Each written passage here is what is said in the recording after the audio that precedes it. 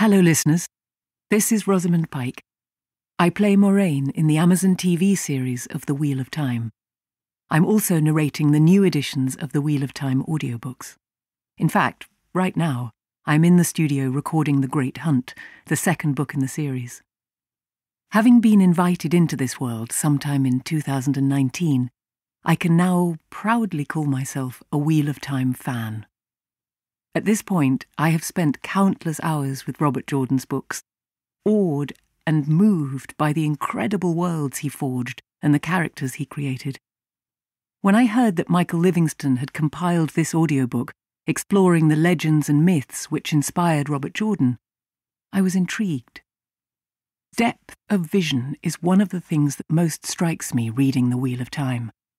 Robert Jordan's imagination is fiercely detailed, and the different cultures of his books are supported by strong systems of belief.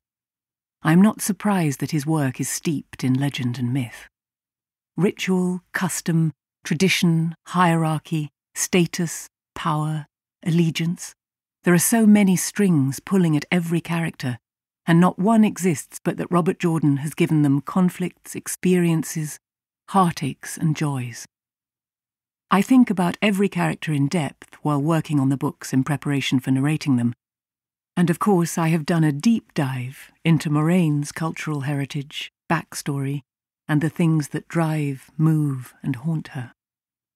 The more I read, the more I understand the complexity with which Robert Jordan imbued his characters.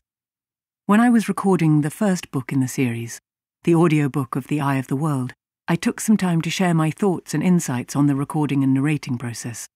I'm happy to share that interview with you now, and hope you enjoy it.